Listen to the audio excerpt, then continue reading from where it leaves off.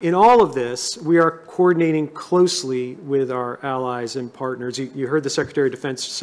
talk this morning about the strategic power of partnerships, and this is very much animates our approach to Burma,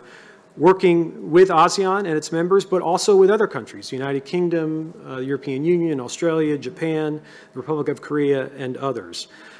Last year's ASEAN landmark decision not to allow senior regime representatives to attend high-level ASEAN events sent a powerful message to the regime that it will remain isolated